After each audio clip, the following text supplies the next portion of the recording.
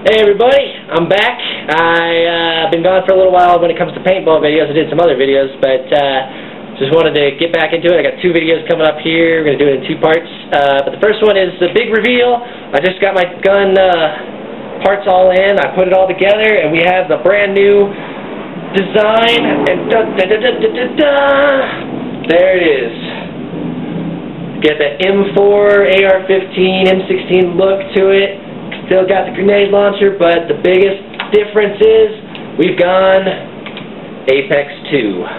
It's one on the other side too, so I didn't need to flip it over. Apex2 is now on there. No more flatline for me. This is the biggest reason I wanted to do this change. I took the flatline out. I've been playing like crazy. It was like hyper inaccurate. It was a ball everywhere.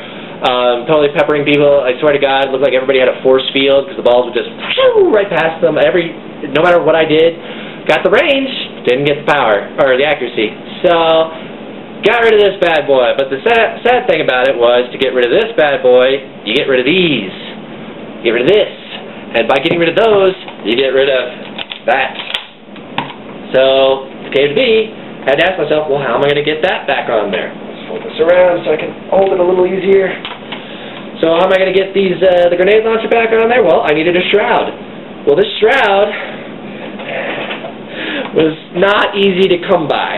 It is based on the Metadyne Industries 6.5-inch shroud, which is really popular here in the States, but it's actually made from a company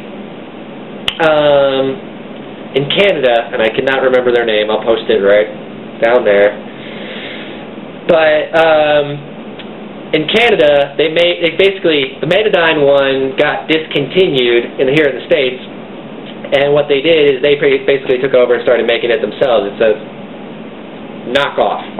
But it's made out of aircraft aluminum. It's really well made. I think it's hard on there. It is not wiggling at all.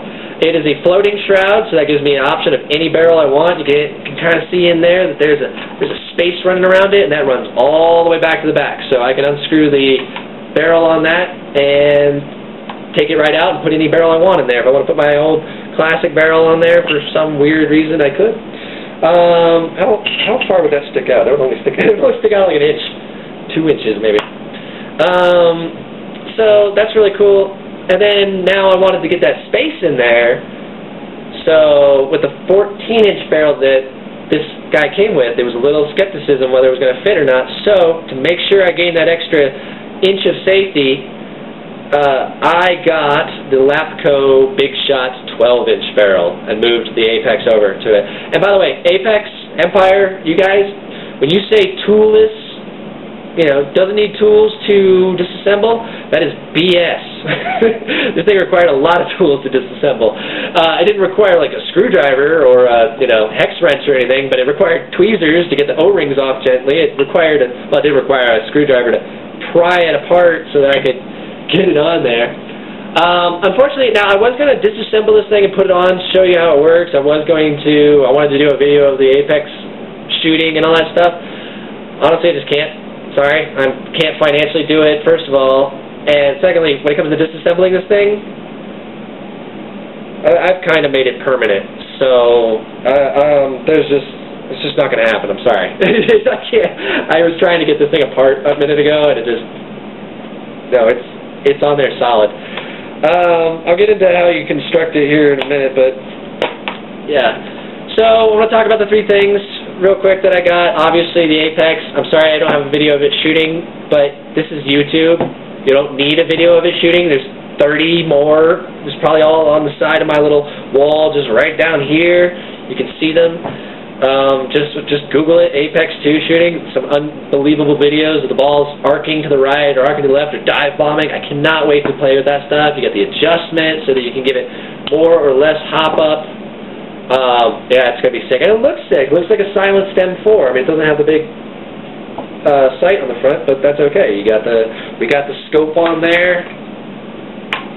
The red dot that is going to be replaced soon as well. Still needs to be really, oh God, that needs to be cleaned. So yeah, I mean, it looks sick.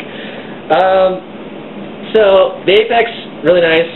The Big Shot 12-inch barrel, Again, this is another thing I would like to check out. I'd like to shoot it, see what's going on. It's got a mirror finish on the inside. It's just gorgeous, you know. Especially if you start looking at like the stock barrel. My God, this thing is just gnarly on the inside. I can't believe a ball ever made it out of there. But you have the mirror finish, so my balls should be more accurate. That's what he said. That's what she said. Yeah.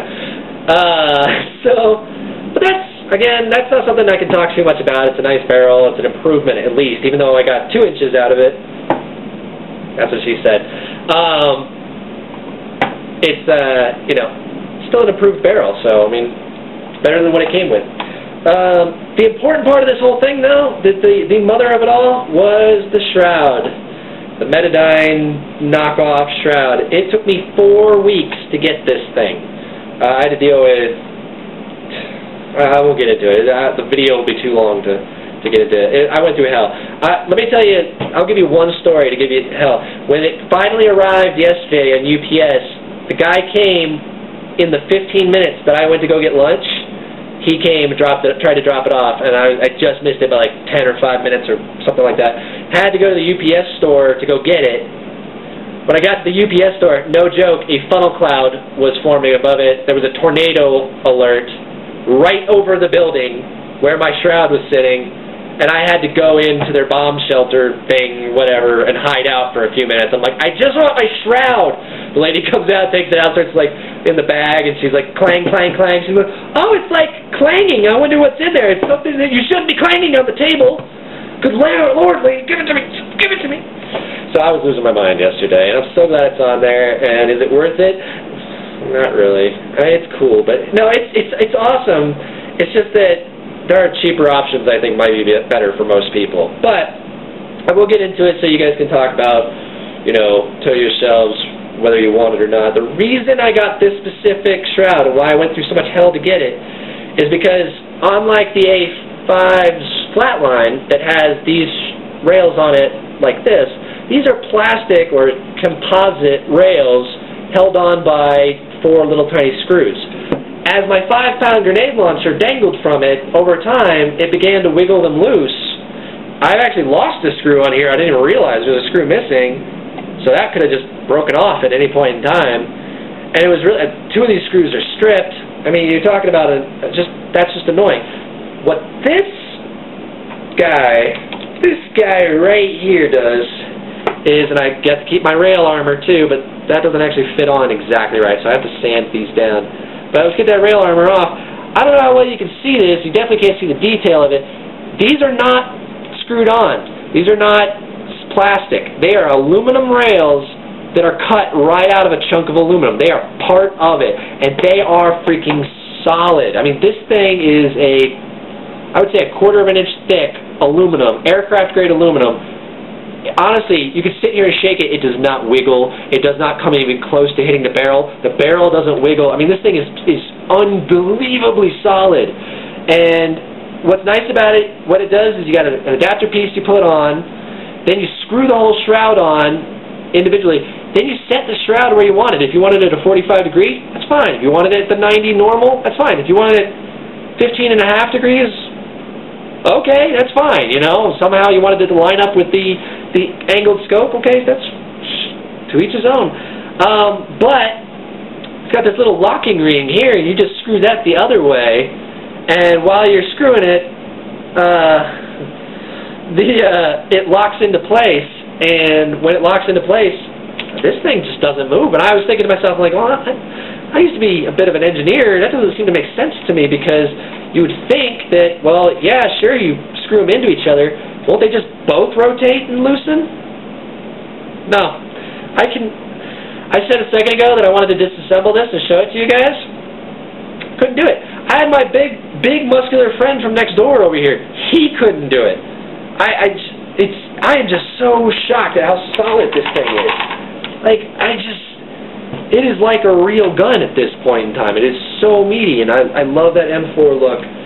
So, yeah, I mean, if that's what you want. And what's nice is it's a floating Shroud. It's clear all the way down. You can unscrew the Empire barrel here, or the Lapco barrel, get it out, put whatever barrel you want in there. You don't have to be limited to a certain barrel like you do on some Shrouds. It's really nice. The only downside is that, first of all, if you get this thing, rail armor. You have to get this because these things, the little metal things, are sharp. God, they hurt your hands to hold on to, especially if you don't have a grenade launcher to hold on to. And you want to get it all, let's do that actually, let's get all M4 style on here. Like this rail right here, dude, is like, it's just killer on your hands. So you got to put another piece of rail armor right there. I have another piece, but whatever. Or get a grip or something, mount it on there, and have the grip. But then you get that M4 style as well. I love the way this thing looks now. It's just so beautiful, and I cannot wait to see how much more accurate it is.